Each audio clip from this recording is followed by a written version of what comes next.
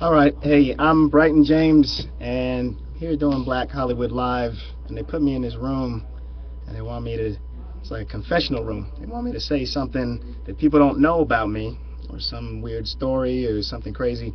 So I'm gonna tell you just a couple things. Firstly, I can't stand when people walk behind me.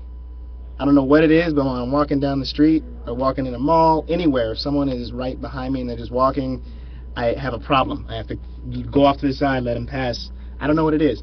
Another thing, rubber bands. People playing with rubber bands, stretching them out, acting like they're gonna flick them, freaks me out. Really makes me mad. I think that it's gonna hit me in the eye. And butterflies. There was a video game called Mansion of the Hidden Souls. It's a computer game. I don't know, probably most people would know it. Probably telling a little too much about how much of a nerd I might be. But it was about these butterflies, and they go to this mansion, they turn people into butterflies. I don't know if that had anything to really do with it, but I don't like butterflies. Even the most beautiful butterfly to this day, I can't stand. I will punch a butterfly.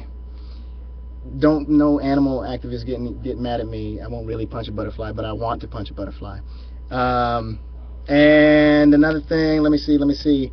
Oh, I was an only child growing up, so I played with a lot of action figures, stuff by myself. You know, I had a lot of. I would have conversations, like future conversations that I would anticipate having in life or in dialogue or in things like that. I would do it on my own. So I'm not saying that I used to talk to myself, but I used to talk to myself.